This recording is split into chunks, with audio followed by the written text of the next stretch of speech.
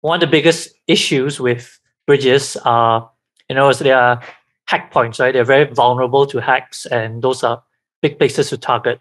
What I really like about deBridge and what we've implemented from the beginning is the isolated security model.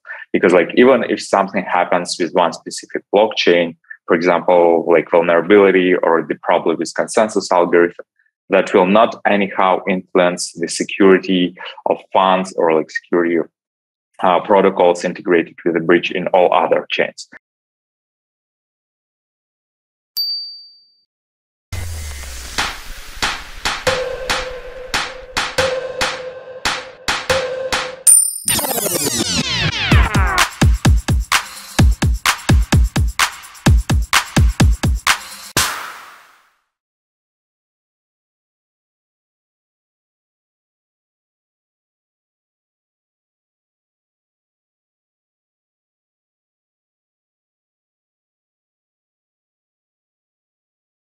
Hello, everyone. My name is Ben, and as usual, I'm the host of today's podcast.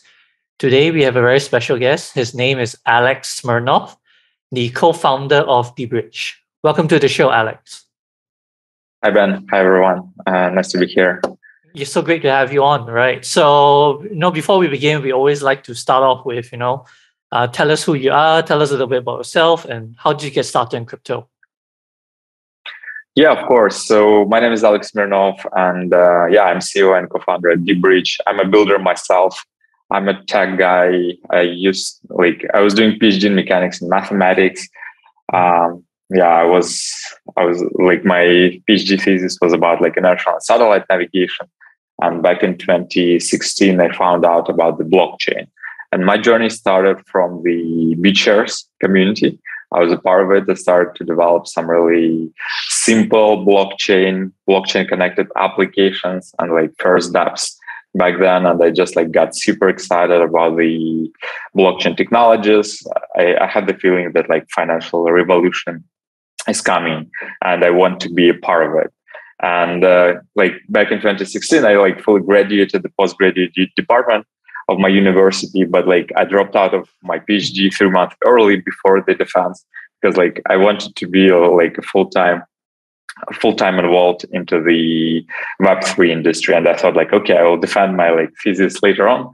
Just like right now, I need to be involved in crypto. And so that's how the journey started. I was part of BitShares community, then I was part of Steemit. Steemit was like very first social network based on Steem blockchain.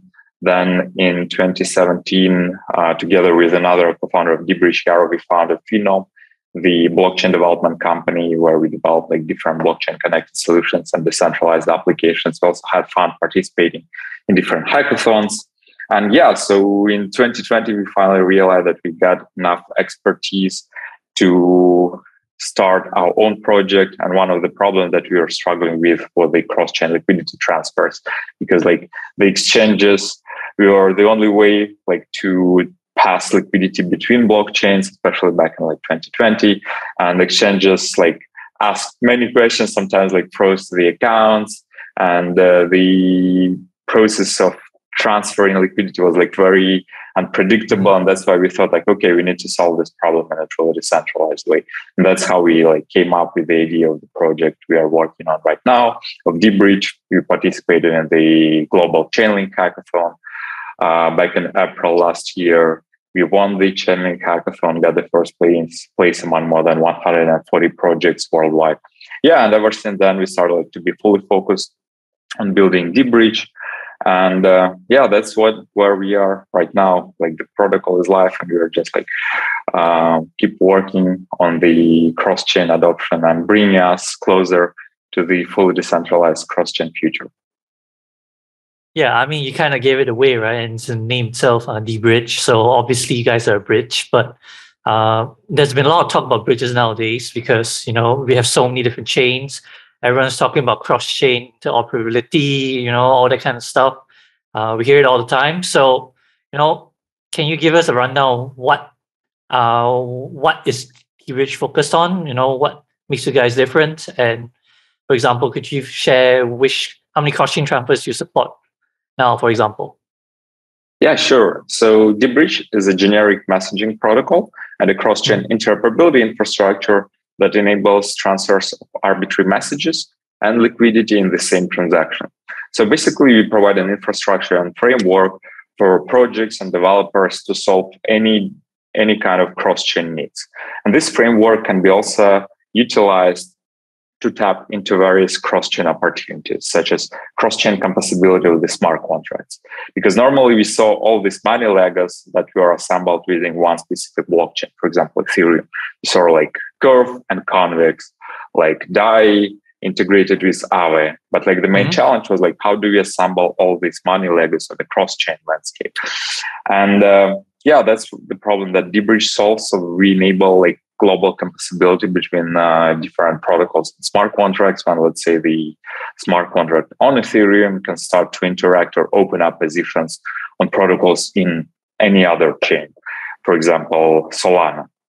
And on like developers and projects can start like build more capital efficient solutions by combining protocols and smart contracts from different chains. And one of the solutions that is built on top of deBridge was built by our own team. It's called DSwap. That's the solution that enables like cross-chain swaps between arbitrary liquid assets. So if the asset is liquid, if it's traded somewhere, it can be swapped into any arbitrary asset in another blockchain. So cross-chain swaps is just like one of the potential applications for cross-chain interoperability. We also enable like bridging of any arbitrary assets and data in a single transaction. And then, of course, another big niche would be the bridging and interoperability of NFTs, because we saw more games that are coming in a crypto space and Web3, like gamified industry is getting momentum. And of course, it's also important to have like ability to transfer, bridge various NFTs between different blockchains, as well as make NFTs interoperable between gamified projects. And that's another problem that we are solving for projects and like games in general. Yeah. I mean, like you said, there are many use cases, but I just kind of want to dial it back and try to understand the basics. Because when people think of bridges, they just think, oh, I want to transfer E from, for example, from Ethereum to Arbitrum. But from what you're describing, deBridge is a lot more than that. Right? It's more than just transfer assets. People can send messages across different chains, meaning you can build protocols on different chains and they can interact one another, which is, I guess, the next step of what a bridge will look like. Yeah, exactly. So like many people get the not fully correct understanding about like what bridge is, because like originally we saw the bridges as a purely like technologies or projects focused on value transfers, right? When you're just like as a user, you provide asset in one blockchain, you receive like asset or like developed asset and another chain, then you'll need to swap that dropped assets. So that's how like many people are thinking about bridges. But in general, like bridges are way more than that. And I would classify bridges, all the bridging technologies, into two groups. The first group is like group of projects that are mainly focused on a cross-chain value transfers. And they are like fully B2C focused, like to enable users to perform cross-chain swaps. All these bridges like have their own TVL and liquidity locked in both sides of the bridges. And I really believe that like this type of bridges will have to pivot toward the generic messaging protocol, or they will have to leverage or integrate with generic messaging protocol. Otherwise, they're not going to survive, because like there is no way to efficiently utilize liquidity locked in the bridging protocol itself. Whenever a bridge gets some TVL, it has to compete with the big liquidity projects such as like Aave, Compound, or Frax. And that's not the competition that bridge is gonna win. That's why I'm more bullish on the generic messaging protocols, because these protocols can be compatible or like composable with other DeFi primitives and projects, and they can source liquidity from those protocols when it's really needed. And generic messaging protocol would be represented by the group of projects such as deBridge, Wormhole, Layer 0, and Axelar. I would say these are like four main projects from this specific niche. And the main advantage here is like that all the generic messaging protocol can leverage existing DeFi ecosystem, even though not all of them are doing that. So for example, Layer 0 is building their own bridge, which is called like Stargate, and they have their own liquidity locked in the protocol. And the utilization of liquidity is not really efficient. So you may have like $4 billion of liquidity, you pay liquidity mining rewards to all LPs who supply this liquidity, and the utilization is like just 1%. And like economy should work, right? And there is no way to build like really capital efficient economy whenever you have your own TVA. That's why like in deBridge, we are big advocates of the composability. And we truly believe that like bridges do not need to have their own TVA at all, because like the only moment of time when liquidity is really needed for bridge is when the cross-chain transfer is performed. And instead of like having liquidity locked in the TVL and the smart contract, bridges can source liquidity from other protocols when it's really needed. And that's the approach we are taking. So we integrate, for example, working on integration with Aave, with portals to source liquidity from Aave whenever cross-chain swap is performed, as well as with other protocols such as Mai, Frax, and others. And that's the way to like the new kind of generation of bridges, where the entire DeFi ecosystem will be like more united, less fragmented, and capital, like the flow of capital will be way more efficient. Yeah, I mean, from what you described, it sounds like you're building a mini aggregator, like a DEX aggregator, and you're pooling liquidity from a bunch of different protocols into your bridge, which is really interesting because I personally never realized that. But yeah, like you said, most bridges, you have liquidity locked in. I've had my fair share of being stuck on one chain, trying to leave it when there's no liquidity there left. And yeah, I mean, it solves a lot of issues as well, right? I assume, because one of the biggest issues with bridges are, is they are hack points, right? They're very vulnerable to hacks, and those are big places to target. Yeah, absolutely. And yeah, in overall, like security is one of the most sensitive topics here, because like many projects were trying to build their own bridges, and many people were thinking that like building bridge is like building the multi-sig. You just like got like 5 out of 10 signatures and that's it. But like in fact, building your own bridge is like very complicated challenge. And my number one advice to everyone is like never build your own bridge and never build your own cryptography, because that's not like easy challenge to solve. Even if you're building your own blockchain, like it's always better to be kind of composable, and instead of reinventing the wheel, instead of like building your own bridge, just integrate with projects and teams who are like fully focused on building interoperability technology, because the area is quite challenging. And all the bridging solutions are more or less dependent on the security models of the underlying blockchain, because all the interoperability protocols are basically a middleware, right? The middleware that interconnects different blockchains. And in case something happens in one blockchain, that may influence the entire ecosystem of the bridge, like all the chains to which the specific bridge is connected. That's why for bridges, there are like so many security measures that should be implemented. And what I really like about deBridge and what we've implemented from the beginning is the isolated security model. Because like even if something happens with one specific blockchain, for example, like vulnerability or the problem with consensus algorithm, that will not anyhow influence the security of funds or like security of protocols integrated with the bridge in all other chains. And there was like actually vulnerability found in Optimism, where the guy like Saurik received $2 million bounty payout. And that vulnerability allowed like to mint any arbitrary amount of asset on chain. And theoretically, if exploited, that vulnerability could withdraw the liquidity of like 98% of the bridges in all the chains. And that's very dangerous. And that's why I'm really kind of saying about the isolated security models, because otherwise the entire like DeFi and crypto ecosystem can become can be exploited by the attacker. So yeah, that's just like one of the things that should be implemented by every bridge that I'm thinking about. But in addition to that, there is like two general directions in a sense of security. The first one is the set of security measures that are laid into the protocol design itself. And here, for example, in deBridge, we have the validation of the state consistency. So in fact, it's like a balance sheet validation. All validators are continuously check that the state of the protocol in a smart contract is the same as the state calculated in a deBridge node.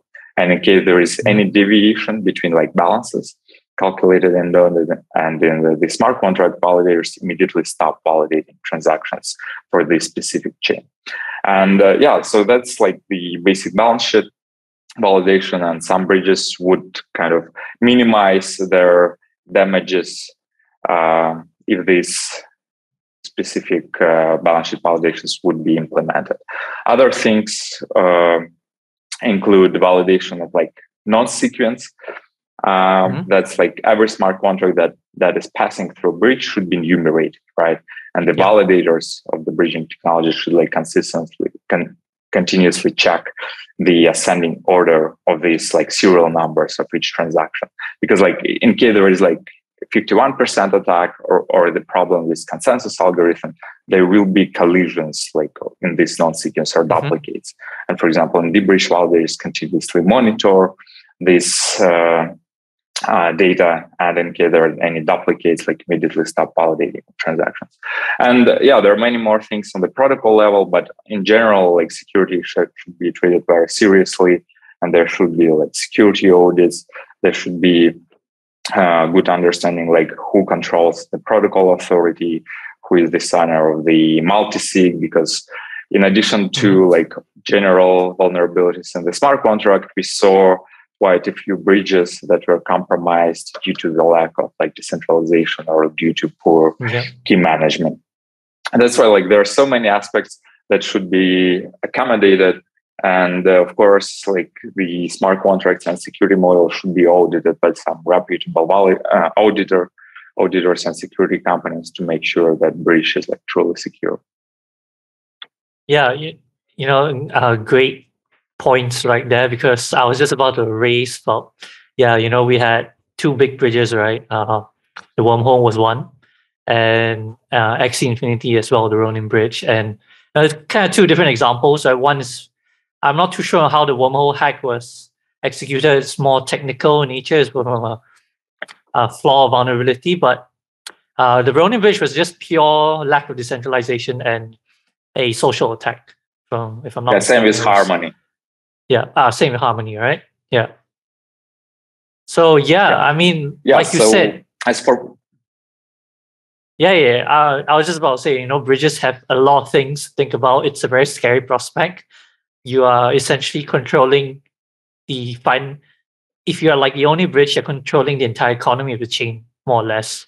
Exactly. Yeah, that's why like if you build the bridge, like in case you decide to do that, you should be fully focused and dedicated to this process, because like, there are so many things that should be taken into account, and not only on the smart contract level, but also like on the infrastructure level, where like there should be the proper key management. And like decentralization is like really different aspect of it. And for example, what I like in the design of our protocol is that like validators who are like validating transactions, they never expose their IP address, they never expose their infrastructure, because like all the validations happens off chain. And validators do not need to broadcast any transactions. What they do, they just like sign a unique identifier of the transaction, their private key, and store the signature into IPFS to make the signature accessible by everyone. So no one knows the IP address of the validator, and like it just like purely kind of data communication. And validators do not need to communicate with each other as well. They just like store signature, and that's it. That's why there is no way really to get validators compromised. I'm going to take a step back and talk about deBridge again, because now we are in the bear market. I'm sure there are some new challenges on top of what you already talked about, and how hard it is to build a proper bridge. So I'm just curious about how the team is handling this? Are there is there any particular challenge that you have when building? Yeah, I personally think that like bear market is a time of opportunities, because during this specific cycle, we saw that like DeFi is way more than CeFi, right? And what we are focused on building like DeFi infrastructure and DeFi ecosystem. And we are actually building toward the solution for all the CeFi problems. And it was really funny to see like that the first who received the funds back is all the defaults of all these big CeFi companies who are like protocols. The first like to get funds back were like, for example, with Celsius, like MakerDAO received all the funds. Aave received all the funds. It's like retail users and like private creditors are those who will have to like go to course and struggle for getting their funds back. But DeFi ecosystem itself is working really great, and that's why what I'm excited about. And yeah, as I said, like this specific bear market is the time to build, time to find the market fit, to work on various integrations and make like these money Legos, because like all the protocols and developers are becoming more accessible.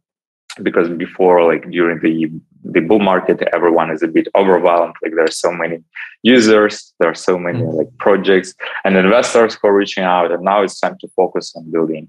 And yeah, for me specifically, it's like the third bear cycle, and it's like it's very clear that crypto is here to stay, right? In deBridge, like we don't have that many challenges. It's just like the overall activity in the ecosystem became way lower. I mean, like less transfers are performed, users became less active. But yeah, I really like encourage everyone to keep building, keep exploring DeFi ecosystem and overall protocols, to be active members of different communities, because like the bear market is like a temporary thing, and it's like needed to kind of wash out all the speculation to only like leave projects that are like healthy, that are building toward the decentralized future. So yeah, we don't like specifically in deBridge, we like bear market does not change anything for us. We keep working on our specific goals. We work on the adoption, on integrating with different projects and protocols, because as I said, like we are big advocates of composability. And one of the like distinctive features of deBridge is that we never wanted to reinvent the wheel. So unlike many other bridges, we never built our own AMM or DEX, but we, for example, like partner up and integrated with 1inch to source liquidity and routing algorithms from 1inch protocol. So we basically use like liquidity aggregators within one specific chain, but cross-chain, we utilize our own algorithm to find like the most capital efficient route for a cross-chain liquidity transfer. And we're also working on the integrations with like bigger liquidity protocols such as Aave. For example, like in Aave v3, they introduced really interesting concept of Aave portals, where Aave can like allocate the credit line to bridging protocols that can be used to settle cross-chain liquidity transfers. And yeah, I'm really excited about like all these kinds of integrations, because it enables like way more capital efficient solutions and enables better decentralization. And bridges in general change the way the users will interact with the protocols. Because before, like as a user, like overall interaction with different dApps was kind of nightmare, right? Because like as a user, we need to think about like what wallets we should connect, whether it should be should it be like MetaMask or like Phantom, like what chain we should use. But because like in Web2 world, whenever we interact with a website, we don't need to think about like hosting provider. All the traffic is routed automatically. I think the same experience, user experience, will achieve in the Web3 world as well, where bridges will act as a kind of TCP/IP stack for the Internet of Blockchain. And all the dApps will follow application-centric approach, where instead of like deploying the protocol in all the different chains, they will have to pick just one that best suits their needs in terms of like throughput, transaction fees, security, and maybe ecosystem in general. And protocols will deploy just into the one blockchain. And for technologies such as deBridge, they become like accessible from all the other chains. And as a user, for example, I can get used to use like my Phantom wallet But at the same time, from my Phantom wallet, I can interact with the dApps and protocols on Polygon or an Arbitrum without thinking like whether I should switch wallet or switch network or like what bridge I should use. It all will be like routed automatically. And so that's like the next innovation in a cross-chain space. I think will be about like user experience in addition to security, of course, and composability. User experience is like very important aspect.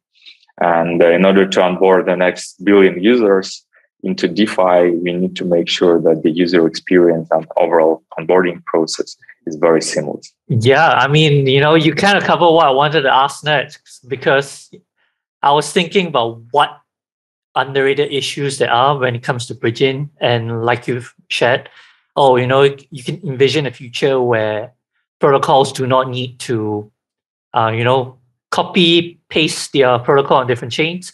Now, we kind of see that now. For example, Uniswap is on Polygon, ETH, and I think one of the other L2s as well. So from what you're describing, next time you just need one Uniswap on ETH. And they can conquer ETH, and other protocols do not need to step up, because if they wanted the liquidity from ETH, all they need is deBridge. But it also depends on the type of the protocol, because like for every blockchain ecosystem or for layer 2, we need to have some kind of foundational layer of DeFi. And that foundational layer includes like lending protocol, DAX, like Rotor, and like stable SOL protocol as well. And those are protocols where like synchronous composability is needed, right? So for example, with Aave, we need to like take a flash loan and execute some complex logic in the same transaction. So like with certain protocols from the foundation layer, there should be like deployed in many chains because like they enable this kind of synchronous composability. But with 95% of all other protocols, they don't need to be deployed everywhere, because they can pick one specific blockchain and then get a global accessibility and asynchronous composability with the protocols from other chains. And that leads to like less fragmented liquidity environment, because like whenever like protocol is deployed in 6 blockchains, the protocol have to manage liquidity and like kind of control liquidity and like user interactions with the protocol in all those chains, which is like not user friendly. And liquidity fragmentation is one of the big problems. But instead of doing that, I feel that like the paradigm will gradually shift toward the application centric approach, where like the protocol just deployed in one chain. And that can be like blockchain, app-specific blockchain, for example, Avalanche subnet, or I don't know, like specific blockchain within Cosmos ecosystem. Cosmos as well. Yeah, a lot of dApp chains are coming online. We saw that with DYDX, and that was quite interesting. They were just in our previous podcast, so I had a talk with them as well. Cool. Yeah. So maybe we'll see like even more chains, but like all these chains will be like application specific, but at the same time through interoperability protocol, they will be globally accessible. And that's quite interesting as well. So can't wait to see like how DeFi landscape will look like in like 3 years from now. Awesome. So before we just close the session, I think we covered quite a lot, but I just want to ask, is there any question that I should have asked but did not, or is there anything you would like to share in particular before we end the session?